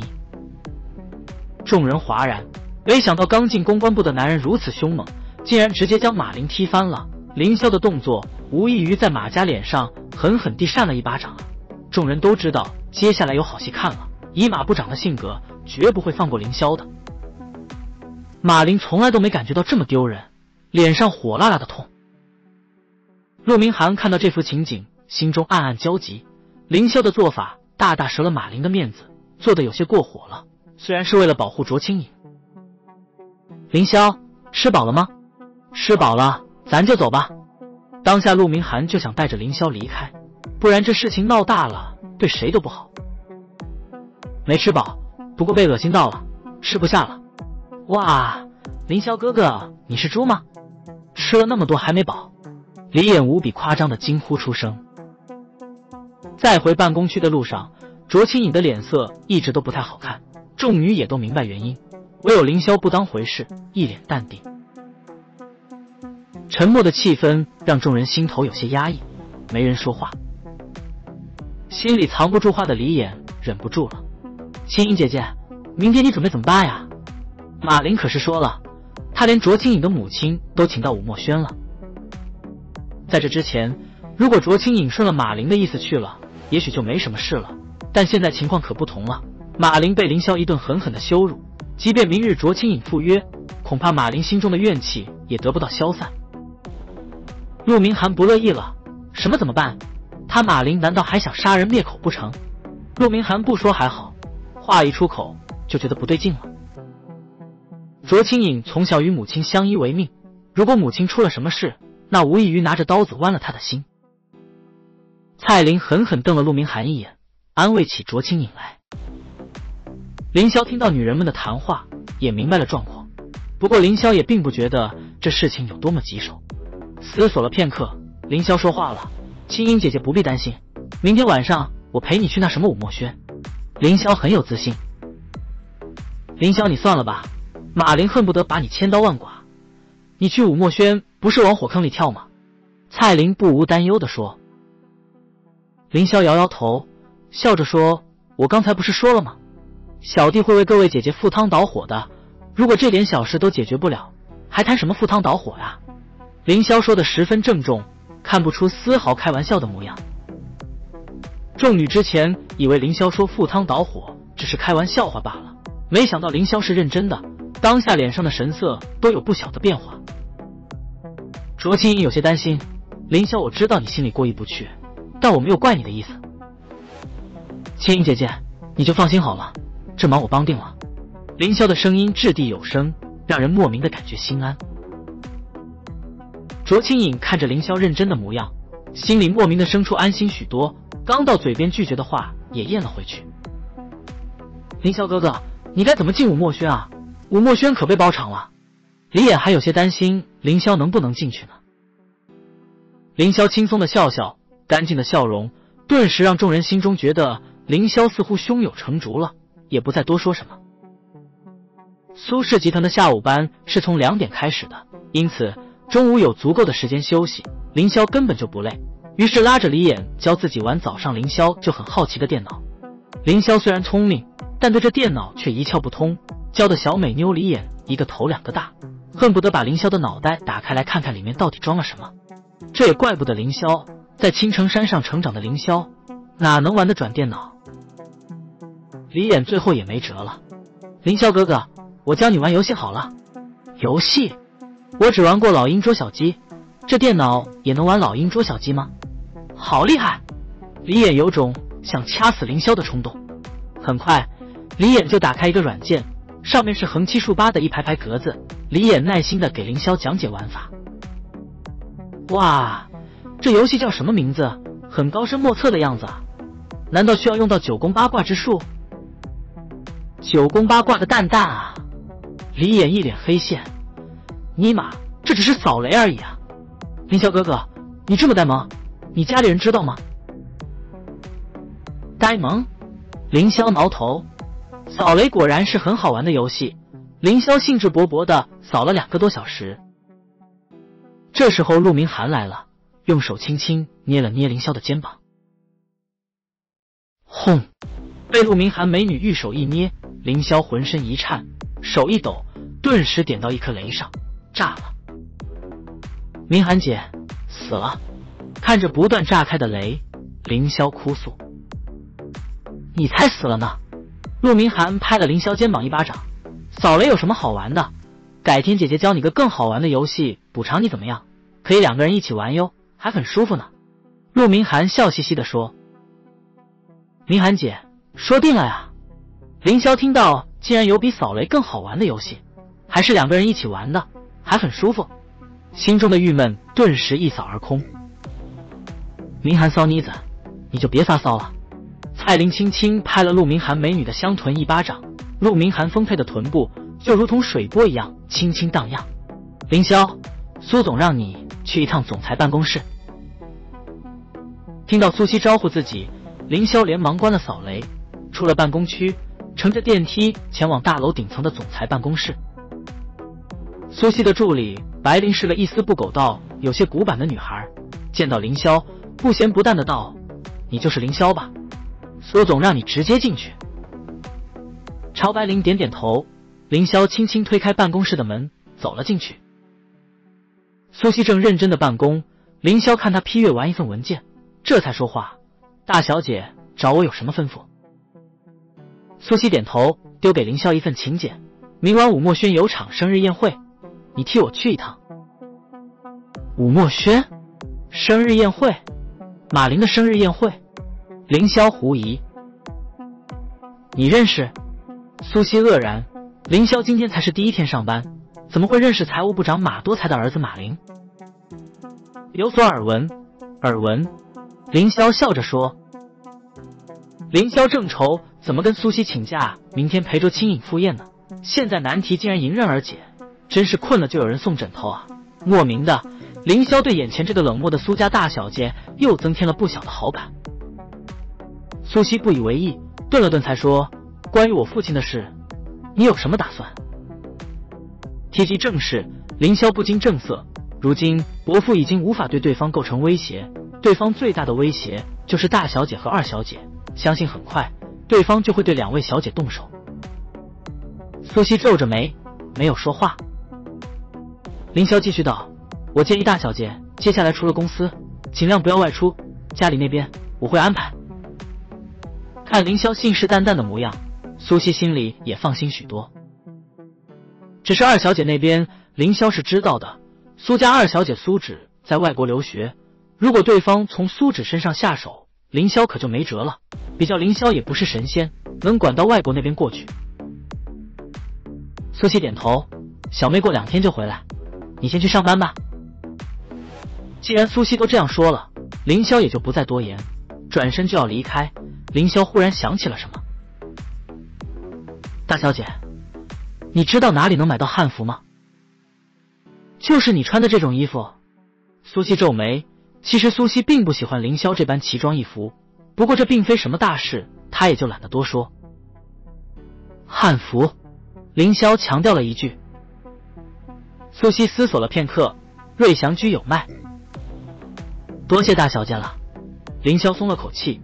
凌霄从小开始就被师傅李苍梧要求穿着汉衣冠，要是让凌霄穿现代服饰，还真是不习惯。身上的衣服已经穿了2、3天了，虽然依旧干净整洁，不过也不能总穿这件。凌霄就要转身离开，苏西却道：“你知道怎么去瑞祥居？”凌霄摇头。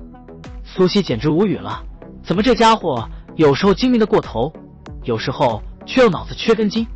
这样的极品存在，怎么会是自己的保镖？你不会身上也没钱吧？苏西不确定地说道。钱？凌霄记得自己有，想了想，摸出一张银白色的卡片来。师傅说买东西用这个就行了，这可以当钱用吧？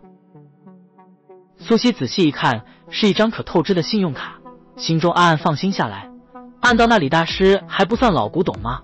至少还会用信用卡。苏西不想多说，径自起身走。毕竟凌霄是他的保镖，苏西觉得自己有必要在某些方面帮帮凌霄。去哪？凌霄不解，自己要买衣服，苏西也要买。瑞祥居。苏西的语气已经不是那么好了。哦。凌霄弱弱的应了一声，紧紧地跟在苏西身后朝办公室外走去。白灵不解地看着苏西与凌霄2人鱼贯出了办公室，进了专用电梯。饶是古板的他，也不禁猜测起凌霄与苏西的关系来。会开车吗？没等凌霄回答，苏西就坐上了驾驶座。他也知道自己问了个蠢问题，径自发动了他的座驾，一辆火红色的保时捷。保时捷一路风驰电掣，很快就在市中心一栋大厦的停车场停了下来。这是一栋多功能大厦，商场、餐厅、娱乐场所一应俱全，祥瑞居就开在这栋大厦里。进了商场，苏西就觉得自己带凌霄去祥瑞居绝对是个错误。凌霄第一次见识到这么大的商场，一路跟着苏西，这看看那摸摸，一副好奇宝宝的呆萌模样。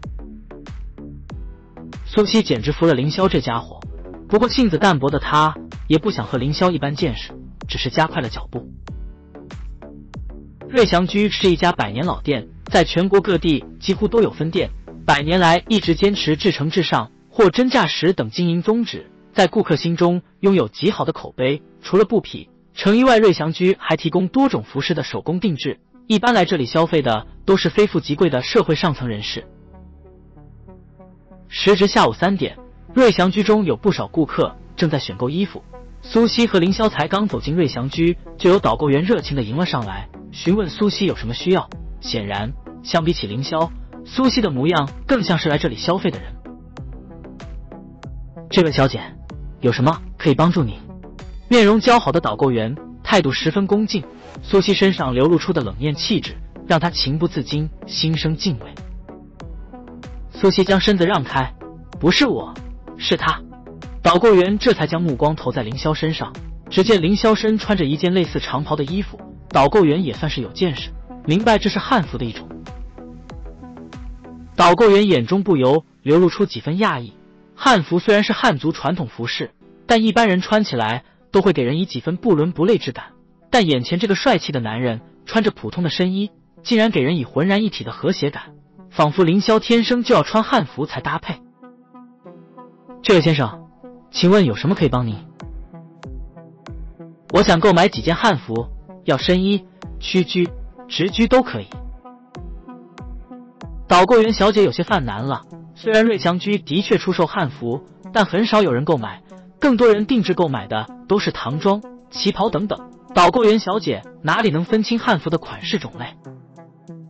于是她连忙说：“这位先生，请您稍等片刻。”见凌霄点头，导购员小姐连忙快步离开，应该是搬救兵去了。苏西在瑞祥居内转了2圈，最后停在一件素色齐胸襦裙前，美眸一眨不眨。凌霄看到苏西这副模样，微微一笑，走上前去：“大小姐，这件襦裙很适合你。”苏西微微一愣，却不说话，只是轻抚着襦裙，不知在想什么，眼神中的喜爱却隐藏不住。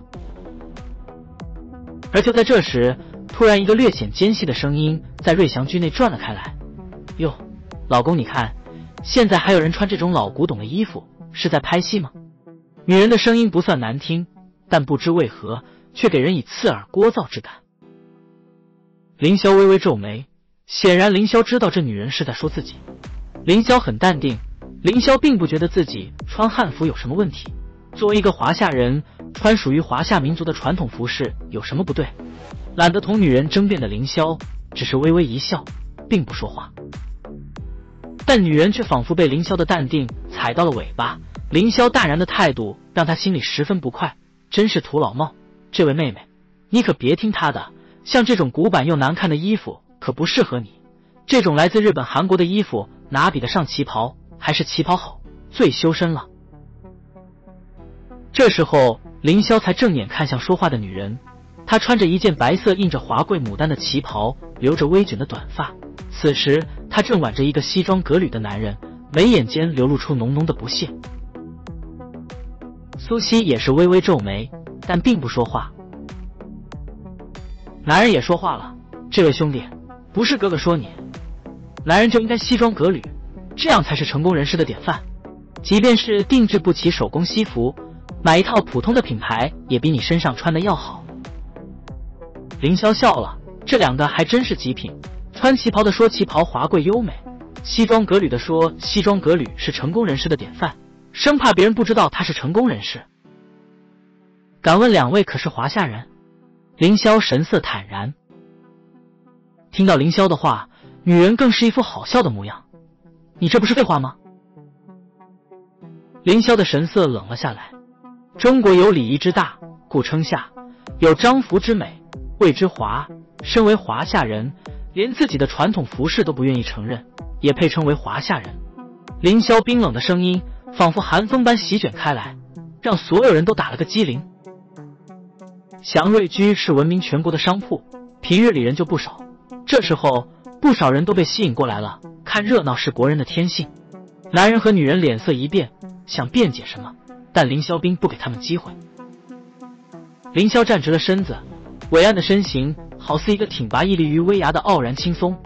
我们懂得民主自由，却忘了伦理纲常；我们拥有音乐神童，却不识脚趾工商；我们能建起高楼大厦，却容不下一块功德牌坊；我们穿着西服革履，却没了自己的衣裳。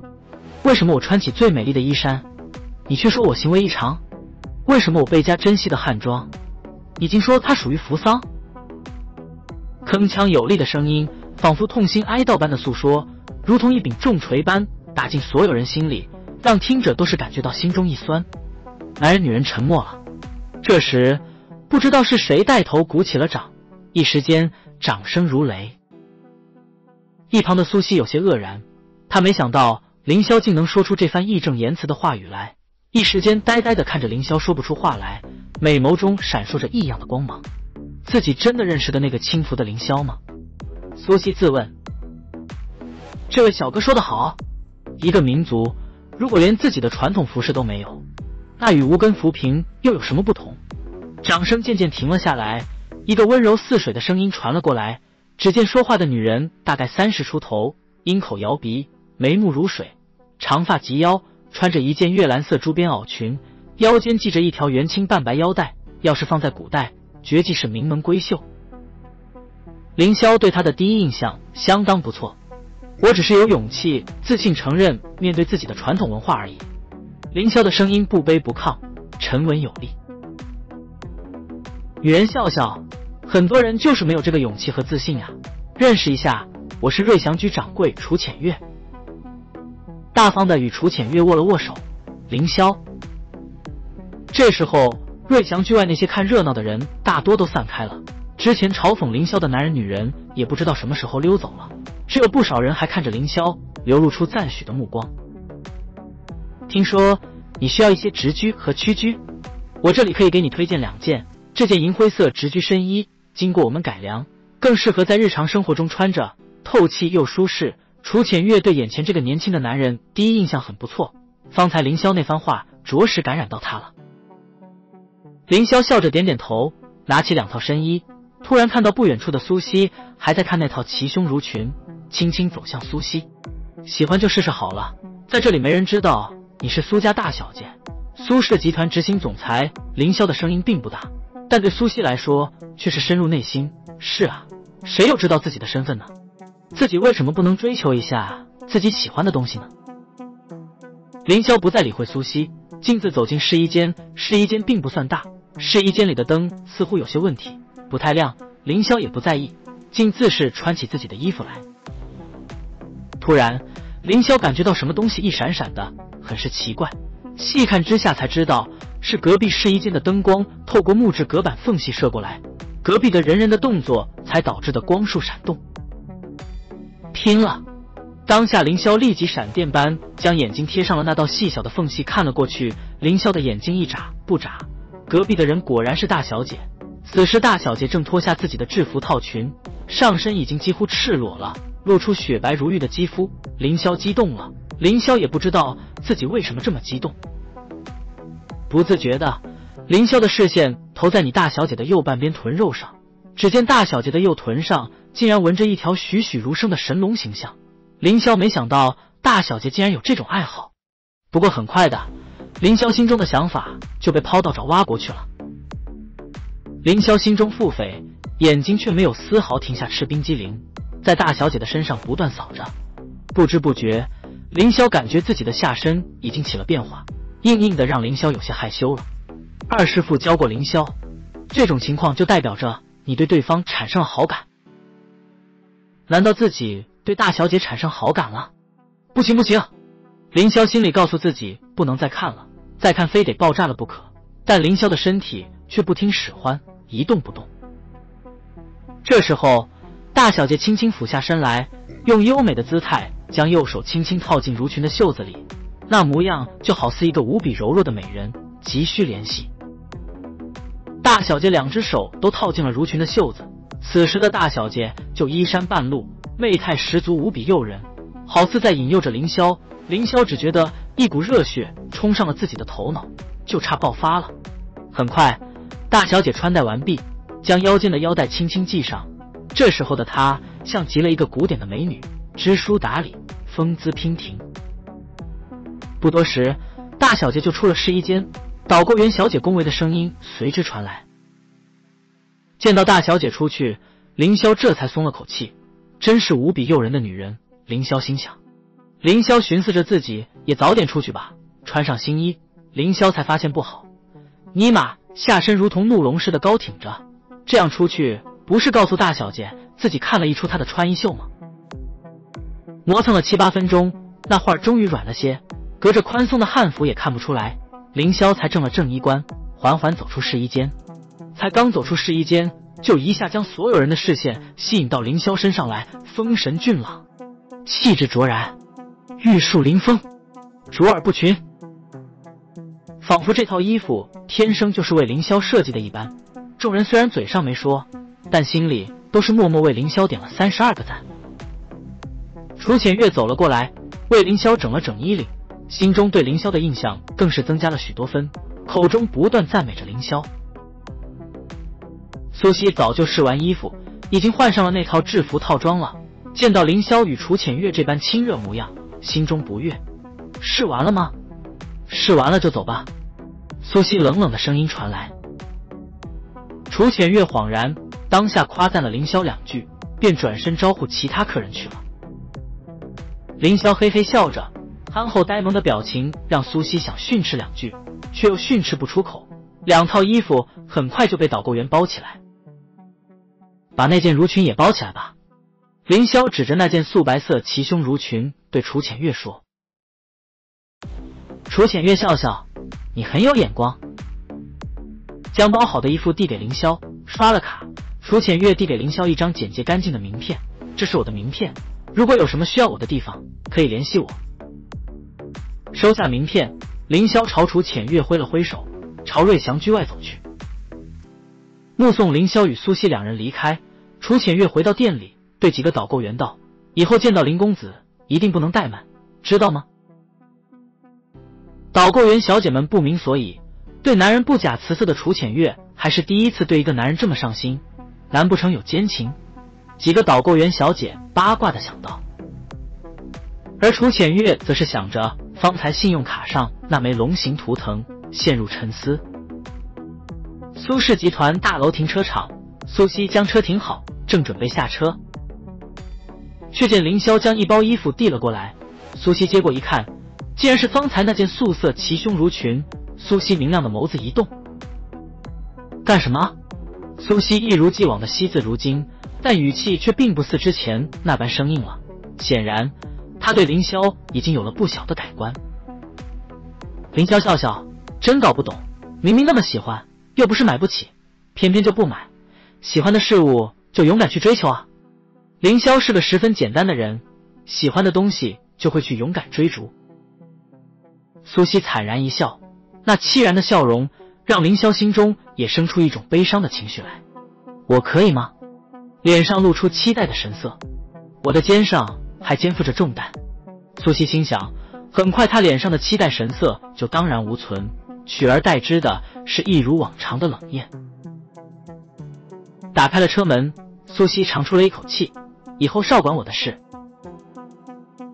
话虽如此，但他却收下了那件素色齐胸襦裙，有着圆润的玉臀，翩然而去，步伐如同精灵般轻快。凌霄脸上露出满意的神色，真美。看着苏西离开时优美的背影，凌霄由衷的感叹。话音刚落，苏西脚步一慌，差点摔了个跟头。当时他扭头怒道：说什么呢？本来还觉得这个家伙挺可爱呢，没想到现在又恢复了那种轻浮浪荡的模样，真是气人。苏西也不知道自己为什么这么在意凌霄的表现，这么远也能听见，顺风耳啊！又惹大小姐生气了。凌霄感觉有点冤枉，自己夸她还有错了不成？大小姐真是难以捉摸啊。柳眉一竖，苏西冷声道：我的耳朵可是很灵的，最好别说我坏话。如果这里有衙门的话，凌霄绝对会击鼓喊冤，自己实话实说也有错吗？我说大小姐真美，这不算坏话吧？凌霄从来就是这样真诚而简单的人，看到美丽的东西会由衷的赞赏和喜欢，见到肮脏的事物会本能的厌恶，一切凭本心而定，这就是李苍梧常说的赤子之心。哼，少给我在那油嘴滑舌！苏西冷哼训斥道。好吗，又多了一项罪名，油嘴滑舌。不过不得不说，苏西冷艳训斥的模样也很美，可惜凌霄不敢再赞扬了。真是个讨厌的家伙，苏西喃喃自语，脸上却是情不自禁地流露出微微笑意。回到苏公馆的时候，已经是下午6点了，华灯初上，灿烂辉煌。仆人早已准备好晚餐。大小姐，今天我为你准备了你最喜欢的薄荷糕，刚从宋记糕点铺买的，这东西夏天吃好，清凉降火。一个胖胖的中年妇人笑着对苏西说。看着那翠绿如玉般的薄荷糕，苏西难得的露出笑容，谢谢陈阿姨。凌霄注意到，当听到薄荷膏的时候，苏西的表情一下子就变得开心起来。轻轻夹了一块，小口慢咽，苏西的眼睛一下就眯了起来。很快，苏西就意识到周围还有不少人，苏西很快神色又清冷了下来，见凌霄在一旁站着，看着餐桌上的美味吞口水，心中不禁有些不忍，于是乎冷着脸道：坐。凌霄就是个不折不扣的吃货，见到餐桌上没见过的好吃的，心里那个痒痒啊。不过凌霄却也知道规矩，自己毕竟只是个保镖，说白了就是下人，按道理是不能和主人同桌吃饭的。见到苏西招呼自己过去坐，凌霄心中一喜，很快又面露郁闷之色。我才不呢！凌霄傲娇了。你让我做又不让我吃，离得那么近，味道又这么香，你这不是折磨我吗？我还是站远点好了，这样比较不饿。凌霄很诚实地说，这可不是凌霄装傻充愣卖萌，看得见吃不着，那还不如看不见。噗嗤，陈阿姨忍不住乐出声来，苏西却是一脸的无语，又一次感慨自己怎么就遇到这么个极品了。叫你做就是让你吃，你怎么这么蠢？大小姐怒了。真的，大小姐你真是好人啊！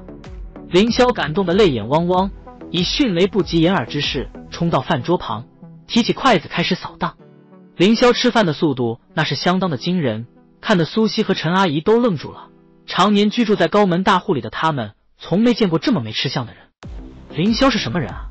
遮遮掩掩，那还是凌霄吗？苏西一脸愕然地看着犹如饿死鬼投胎般的凌霄，下意识地将眼前那盘薄荷膏收了起来。以凌霄吃饭的速度，那盘薄荷膏恐怕不消3秒就会被干掉，另外渣子都不会剩。凌霄哪管那么多，从眼前开始一路消灭到对面，差点连碗碟都吞了下去。一桌子菜除了薄荷膏，竟然在10分钟内被凌霄完全消灭，速度可见一斑。看着凌霄意犹未尽的样子，苏西和陈阿姨对视一眼，都从对方的眼神中读出了2个字：真乃神人也。苏西带着剩下的薄荷膏上了楼，凌霄则是招呼吴管家，开始布置起苏公馆的安全防御工作。2个小时后，凌霄在吴管家的招呼下喝了杯茶，似乎是想起了什么，吴管家从口袋里取出一个信封交给凌霄。今天有人寄到家里的，是个大小姐的，之前忘记给大小姐了，小林你帮我送一趟吧。吴管家笑呵呵地说，他对凌霄印象很不错，年轻人真诚又不傲慢，没坏心眼。李苍梧从小就教凌霄尊老爱幼，凌霄自然不会拒绝吴管家这种小事。大小姐的卧房在别墅2层最靠近花园的那一间。凌霄回味着晚上可口的饭菜，哼着小曲推开了大小姐卧室的房门。吱呀一声，门开了。只见苏西穿着下午那件齐胸襦裙，趴在床上赤着玉足，手里拿着一块晶莹的薄荷膏，一边哼着欢快的歌，一边小口小口地啃着薄荷膏，弯曲着的小腿还随着歌声轻轻摇晃。夏天的襦裙本就有些宽松，加上大小姐趴着，胸前那道深深的沟壑越发的凸显出来。凌霄一下子就想到了下午看到苏西赤身裸体的模样，心中发虚，脸上有些炽热。不过凌霄的脸皮也算厚，硬是装出一副无所谓的模样。凌霄发现这场面像极了一只小兔子趴在窝里安心的啃胡萝卜，原来他心里藏着只小兔子。凌霄呆住了，苏西也呆住了。凌霄呆住了的原因是凌霄一下子明白下午为何苏西脸上会流露出那种凄然之色了。只有在他的小天地里，他才能肆无忌惮地追求着自己喜欢的一切。苏西呆住了的原因就简单多了，他从未想到过竟然会有人不敲门就冲进自己房间，而且还是个男人。2人对视良久，凌霄说话了：大小姐，吴管家让我把这封信交给你。说着话，凌霄轻轻将信封放到床上。可别误会，凌霄并非借吴管家来解释自己不敲门就进苏西卧室，凌霄可是一点都没觉得自己做错了。话说凌霄在青城山上餐风露宿的时候居多，想推房门都没机会啊！滚！散发着清新香气的竹枕划过一道优美的弧线，朝凌霄飞过来。好疼！凌霄眼泪都快掉出来了，自己这又是做错了啥？朝阳初升，当暖暖的阳光洒落在凌霄身上时，凌霄准时从入定中醒来，感受到体内浑厚的真气如江河般穿行于经脉间带来的舒适感，凌霄很是满意。青莲九变1年多以来未曾突破过的瓶颈，如今竟隐隐有松动之感，这让凌霄很高兴。凌霄师承里苍梧，要说到传承，可以追溯到鼎鼎有名的蜀山剑派。在多年前的某个时期，蜀山剑派盛极一时，它的辉煌与荣光万众瞩目。如今虽已经淡出修行界，大多人只知道蜀山剑派是传说中的存在罢了。凌霄所修炼的青莲九变，严格来说并非蜀山剑派经典。根据李苍梧所说，青莲九变乃是传自青莲剑仙李太白，已经有数千年没人修炼了。原因无他，修炼青莲九变的条件实在是太过苛刻。青莲九变共计9重，每提升1重，修炼者身体素质都将得到质的飞跃。如今凌霄正处于青莲九变第3变的程度，只要突破第4变，那么凌霄的身体强度便足以媲美后天巅峰大圆满的修者。与青莲九变配套的便是青莲剑典，那才是青莲剑仙李太白的得意绝学。以凌霄青莲九变第3变的程度，只能施展青莲剑典中部分招式而已。下了楼，苏西已经在饭桌上落座了。见凌霄一副笑眯眯的模样，苏西莫名的脸色红了起来。凌霄这个脑子缺根筋的家伙并不觉得昨晚闯入苏西卧室有什么不妥，但苏西就不一样了。